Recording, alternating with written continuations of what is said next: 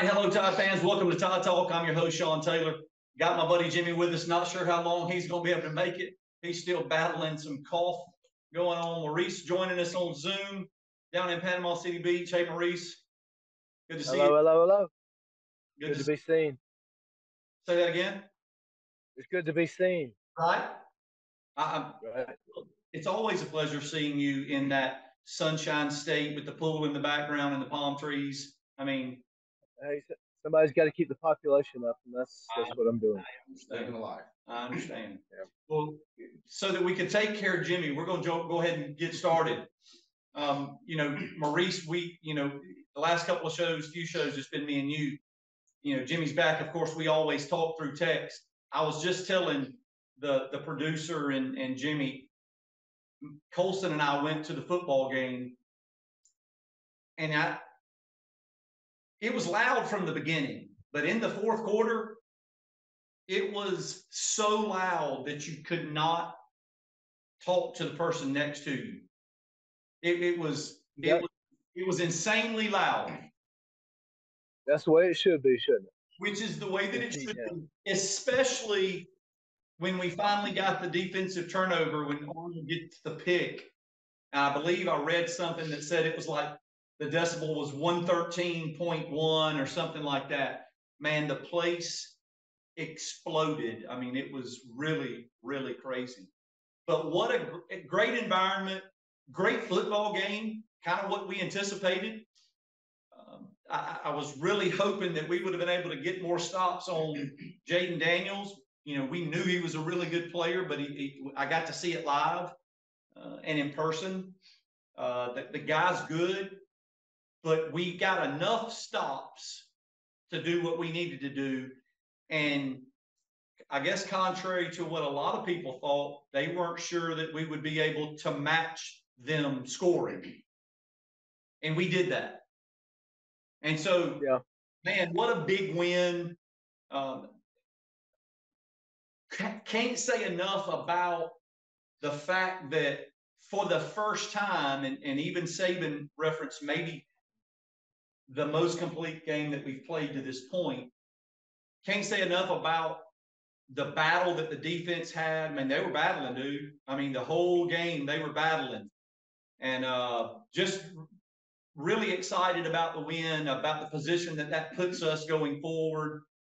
Jimmy, you hadn't been here in a while, and there's no, telling how long you're going to be able to talk, but just give us your thoughts on the game. We were texting a little bit back and forth, but give us your thoughts on the game. I thought it was the most complete game we played, minus a couple of missed kicks. Yeah. How odd is that? Yeah, really. The play you mentioned obviously was the play of the game. It turned everything. I mean, that was exactly what we needed. The time we needed it. We had just gone ahead. It was a lot of fun. But man, I knew. I knew I wasn't here to make predictions and talk about it, but I knew it was going to be a challenge trying to stop Daniels. Absolutely. And I knew they were going to get theirs. And so fortunately, like I say, that second half, we were able to make the plays that we were needing to make. And but yes, I agree. I think it was one of our most complete games. Maurice, I know we lost you there for just a second, but Jimmy just basically the turning point of the game he thought was the interception. And of course, I know that was huge, but I want to hear from you what you thought, and then I'm going to give you my 2 cents on what I thought was the turning point in the game. Maurice, what do you think was the turning point in that ball game? Oh, that's a good one. I would say the third down run touchdown by Milroe. And what I mean by that, the interception was huge. But I think that put extreme amount of confidence in Jalen, and also let the team know, hey, we can slug with you. We're going to be here. We're not going anywhere. We're not backing down. I thought that was a huge play. I thought, I think that was a turning point as far as building confidence and knowing that this is going to be our day. So can't talk enough about Jalen Milroe in this game. We're going to talk about that, but I'm going to tell you what I thought was the turning point in the game. Let's hear it. It's second half. and they are going to the north end zone. We're sitting on the 30-yard line, so they're going away from us, and the play is right in front of us. Third down, we're on defense, and finally we get a holding call. They've been holding us all night. Colson and I were literally yelling like, you got to be kidding me, because there were some that were so obvious. Now, the one that they called, in my opinion, was not as bad as some of the ones that I felt like they missed. But if you, the game at the time was tied at 28. And in that play, Daniels runs for 20 yards, if I'm not mistaken, picks up the first down, yet it's negated because of the holding call on Dallas Turner. And we end up stopping them on that drive. They throw a ball out to the right, and they're very short. They have to punt. And then we come down and score and take the lead. And I believe that was the turning point in the game. If that play is not called back, they continue with momentum. They pick up another first down. And who knows what happens from there if they go ahead. Now, of course, we've been matching them score for score, but they go ahead and it just creates a different scenario. And I think, in my opinion, that was the turning point of the game. And it was kind of something that isn't talked about a lot, but it was a huge call that they finally made. As I said, man, if you go back and watch that game, Tim Smith, number 50, was getting held all night long. And I'm not talking about just a little hold. I mean, turning his shoulders completely, dragging him, and so finally get a call, and it was huge. It was a big point in the game. It was a big stop that we get, and then we go down and score, and we take the lead. And to your point, Maurice, a little bit more confidence that, hey, we can score with you. You're the best, one of the best offenses in the country, but we're matching you score for score. And, oh, by the way, our quarterback's pretty good with his legs too. Maurice? Who would ever thought that we would have seen in this day and age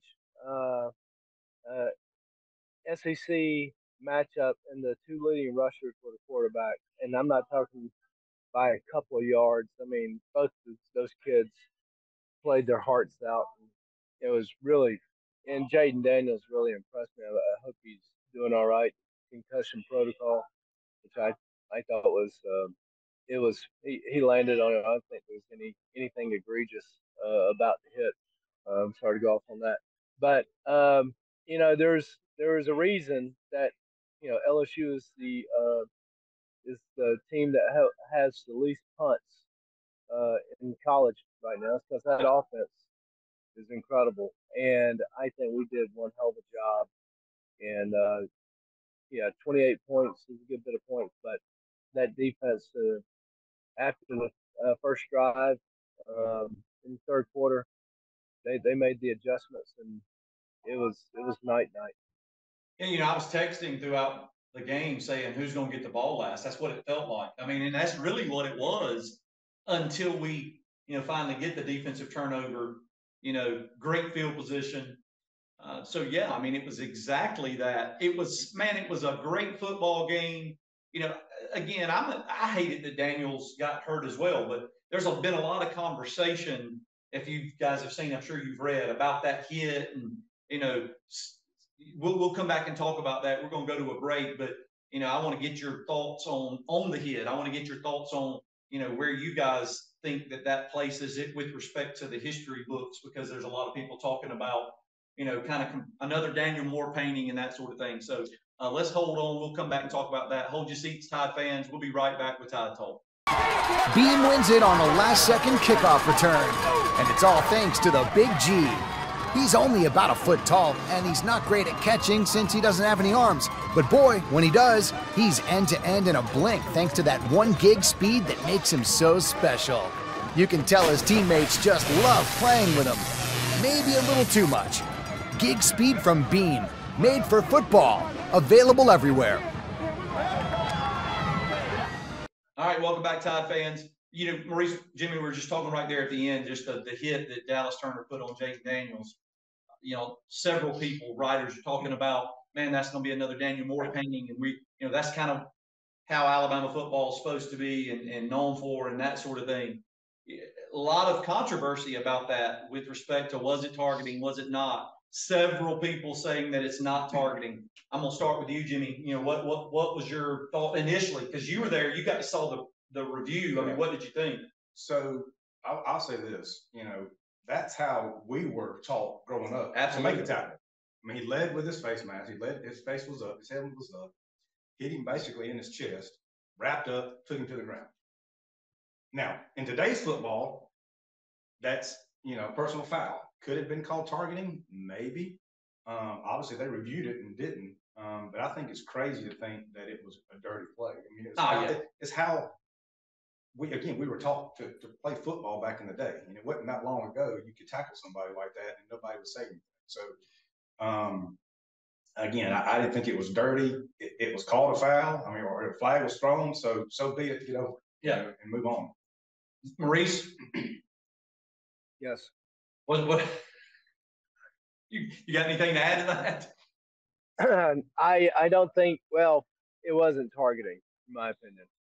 It could have been easily defined as roughing the passer just because Dallas Turner's body, his weight, landed on top of Daniels, basically driving into the ground. And, a lot of times, I don't care what the officials say, it's going to depend on the game situation and the player of whom it's happening to. Jayden Daniels, number one quarterback in the country, pass efficiency right now, I think third or fourth in Heisman odds. So, yeah, he's going to get the luxury of some calls. I don't think there was anything malicious about it. It was just unfortunate, how he landed. And, I mean, I'd have to go back and look again. Was it the ground? I don't think it was. I've watched it Dallas numerous Turner's times. Contact. Huh? I've watched it numerous times. Okay, so is it Dallas Turner? If you were watching, you just had to make a fan's guess. Would it be Dallas Turner's helmet that hit Jayden Daniels' helmet that caused the concussion, or would it be Daniels' head hitting the ground that caused the concussion? I mean, there's listen, it wasn't a late hit. Right. It was roughing the passer because of how they landed. But if you go and watch the hit, he initially hits him with his face mask in the chest. But because of the force, he slides up and the top of his helmet hits Jayden Daniels under the face mask, under the on the chin, and then he lands on it. So I would argue to say if Dallas doesn't land on it, you get no call. Correct. So if he was able to keep his feet, he didn't lead with his crown. He didn't leave his feet. He didn't. What do they call it? Not eject, but he didn't launch his body. Right. So right. Man, it was a hard hit. Yes. Was it against their quarterback? Yes. But I do not believe it was dirty. I do not believe it was targeting, and not just because it was an Alabama guy. I've watched it over and over again. At the end of the day, if it was at that point, I really don't know that it mattered. We're up 14. The way that we had been playing, I just don't think that it would have mattered. Kudos to our DBs. Man, Terrion Arnold is legit. Caleb Downs is legit. Of course, Kool-Aid is legit. Secondary did a fantastic job. And listen, I got to say it. There was one play that they scored where Trayvon Marshall, the linebacker, was in the game. And I don't know if y'all noticed, but they pulled him, and in comes Jaheed Campbell. And I'm telling you, that joker's the next real deal. Are we talking about the play that we're going to lead into where it was their second touchdown, I believe, that I asked to pull? That's when we walked the linebacker out onto a wide receiver. Let's go ahead and look and at I that, believe Maurice. You want to go ahead and break that All right. down? I think they have a clip for us that you had requested. But yeah, listen, I mean, I kept saying, man, put 30 back in the game. I mean, and let him, and especially when Lawson kind of went out with that injury. I mean, you know, he was the one calling the plays for us, and he and Marshall were kind of working together, but he's for real. Maurice, can you see that? I can. All right. Let's see if we can get the one you're referencing. Yeah, he said he can see it. Thank you.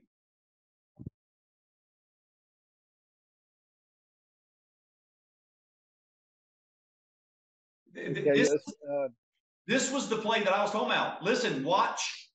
Marshall feels the hole correctly. He feels the hole correctly. He just misses the tackle right there. Yes. If you go back to the beginning of it, you see that we walk. They shift. They had shifted before this. We walked the linebacker out, and now we have to come up with a safety for run support. 17 makes a bad angle, and allows Daniels to score. Yeah. So I don't blame it on Kevin Steele. They just caught us and go motion, walk out. Now we're weak. He knows that he's got one-on-one. He sees the bad angle, steps around, and they got a touchdown. Yeah, and again, that was Marshall, and Marshall's a good player. Don't get me wrong, but I just the way that Campbell's been playing the game lately, I just believe he makes that tackle. He's shown me that he's gonna make that tackle. Maurice, was this the other one that you wanted to see? Well, that was one I was telling you that I think was a game changer for us. This is where Milroe just really says, I'm taking the game right here. And when he does that fake and then he bursts into speed. Now here, this is the one that really irritated me because our safety back there doesn't have his head in the game. They have LSU has no timeouts left, 13 seconds left. Make the tackle, and they can kick a field goal. I doubt it. But go ahead and run it. I mean, to me, when he threw it, I was like, that's a mistake. And we did a poor job of trying to tackle. And he gets in, like 7 seconds left. You remember, Mo, and Christian Story had gone in there. I think that's who that was, because Key had gotten hurt. And I think it was after this play that we moved, put Malachi Moore in the safety spot and moved Harrison Arnold to the star. And Amos came in and played corner. Yeah, listen. And Saban talked about it at halftime, I believe, is like, we made that tackle basically understanding where we are. When you come into a game, understand everything that's going on around you, how many timeouts, what the situation is. And obviously he didn't. He got a little greedy and tried to go for the ball. All you got to do is make a tackle, and best that they can do at that point is maybe 3. I didn't even know if they'd get a playoff. Yeah, and look, there were several missed tackles. We missed several tackles throughout the game. I don't know, if that was just trying too hard, overrunning, not shuffling your feet and breaking down and making a tackle. I know one time, look, the reality is I thought Deontay Lawson broke his ankle. Jaden Daniels came up there and it's difficult being in open field with a guy that can run like that, and you're trying to make that tackle. And it wasn't nobody else around them. It was just those two, and he made a good move. But he made a move where he didn't even touch him. So, I was worried too. I was worried too that when he went down and did that fake, was that a knee or an ankle that's going to be hurt? And thankfully, he was okay. Yeah. But listen, at the end of the day, we did regroup after that play where they scored the touchdown late. We did regroup, and we were able to make some big stops. Thought our defensive line played a fantastic game. We were able to get some pressure, but he's a hard guy to contain. If you give him a little bit of space, he's gone. Jalen Milroe the same way. He had some opportunities where he got to show off his legs, and he did it correctly, and there's no stopping him in the open field. And if you go back and notice, in that second half, we kept him more. So we squeezed the pocket. We didn't try to rush it. Keep him back there. Keep him from running. So make him beat him with his arm, not his legs, because he had proven he could beat us. I'm going to tell you something that Colson. I don't know if you guys saw this too. Colson, my son, pointed this out during the game. There was a point where Roydell Williams was not going to be stopped, and in the second half. And I'm like, feed that joker the football. And I mean, he ran hard. He ran hard. He was hitting holes hard. And that was a lift. It was a different look. Taking nothing away from Jace McClellan. I think they're an excellent combo. But at one point, Williams was absolutely running with a chip on his shoulder. And our offensive line started feeding off that. You guys maybe didn't see it, but the offensive line, when they come off to the sideline, they got two areas where they sit. They were right in front of us. And man, I'm telling you, J.C. Latham, Proctor, McLaughlin, they were yelling and fired up. And, it was good to see because they were feeding off of that. And it just kind of set the tone for the rest of the game, especially the fourth quarter. Hold that thought. We're going to take another quick break. We'll come back and talk a little bit more about that game and then get into this big game coming up at Kentucky. So hold your seats, Tide fans. We'll be right back with Tide Talk. Beam wins it on a last-second kickoff return, and it's all thanks to the Big G. He's only about a foot tall, and he's not great at catching since he doesn't have any arms. But boy, when he does, he's end-to-end in a blink thanks to that 1 gig speed that makes him so special. You can tell his teammates just love playing with him. Maybe a little too much. Gig speed from Beam, made for football, available everywhere. All right, welcome back, Tide fans. Again, Maurice right there, we were just talking about just how the running game was so impressive. The offensive line grew up a little bit on Saturday night, I believe. I started, not just because I was there, or maybe because I was there, I was able to see them on the sideline and kind of just they were talking to each other and they were high-fiving and they were tons of energy. And they were wanting for us to run the football because they felt like they had the upper hand. And it was clear based on our production, but both Milroe, McClellan, and Williams. Did you guys see? Maybe it's a little different look from the TV view versus the field view, but did you guys see anything any different? How did you think our offensive line did, Maurice?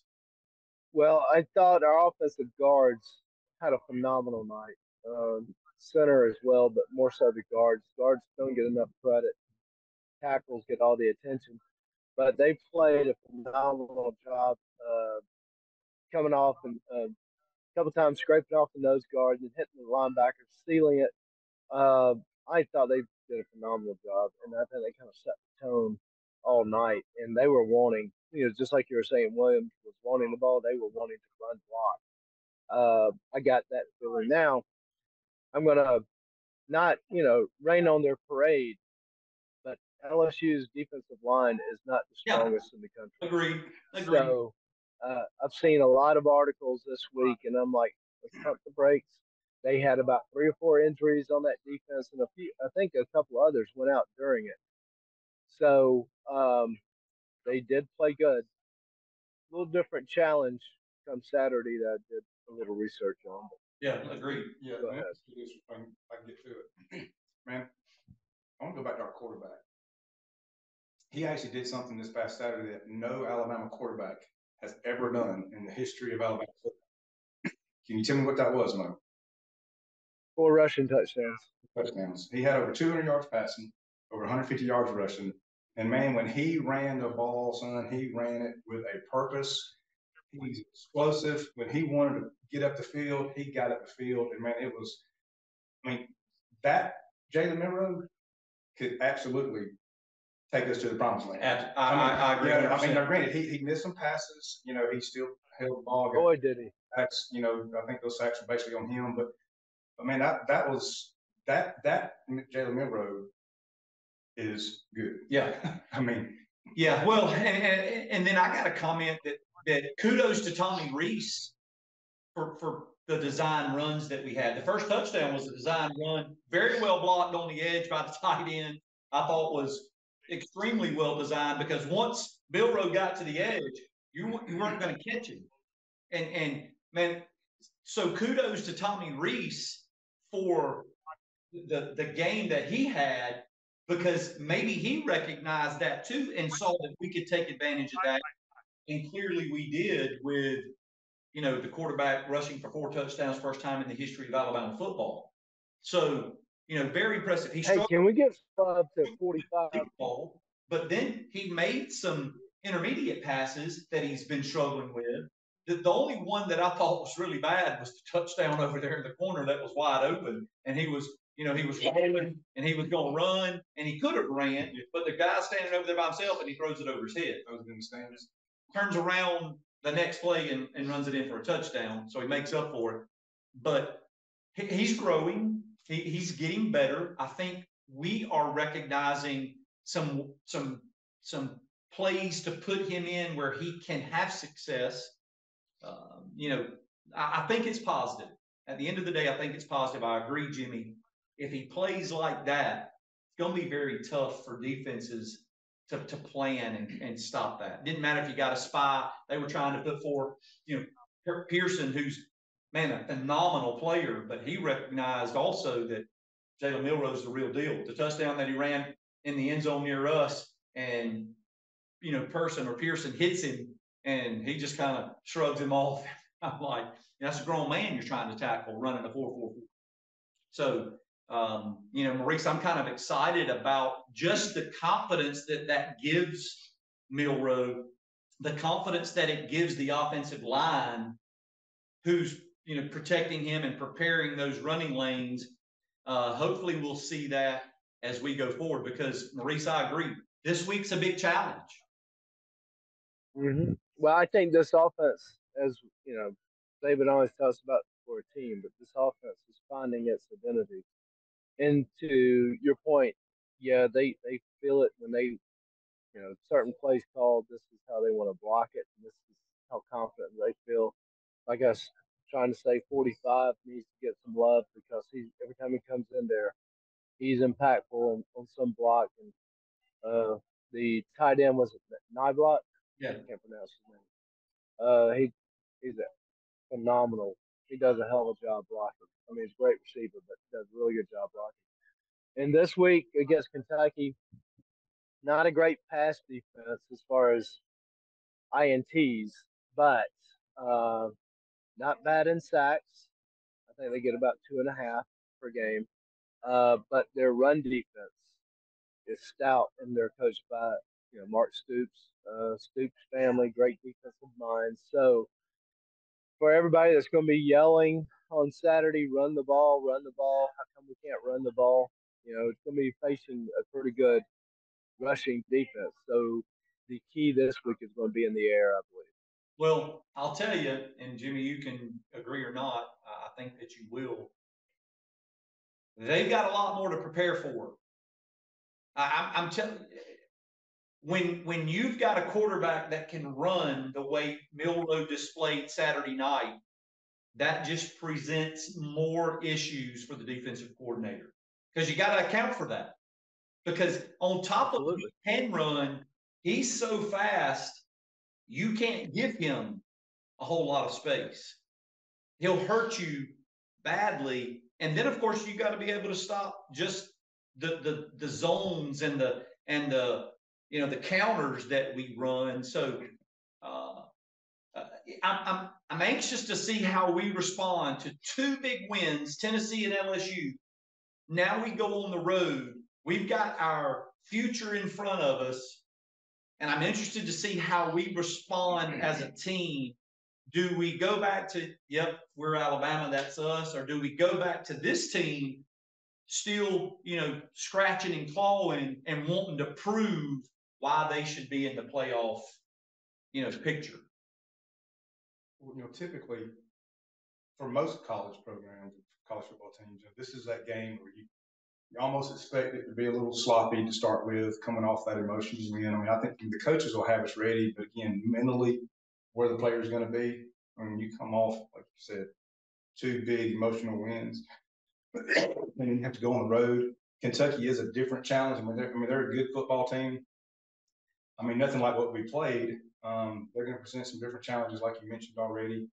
So yeah, I'm gonna be interested to see how we're prepared and how we show up and play. Maurice, Kentucky at home, 12 o'clock kickoff. What's your prediction? I think we are going to do the stereotypical flat. The old betting adage is big home win. Next game's a road game. Teams not going to show up in full force. We'll probably be flat. Now I can see us doing a late cover, but there's going to be some frustration. It's going to be probably close until about the fourth quarter. I think we win by about 13. Line is 11. Is that correct, Jimmy? Yes. Yeah, I think that's right.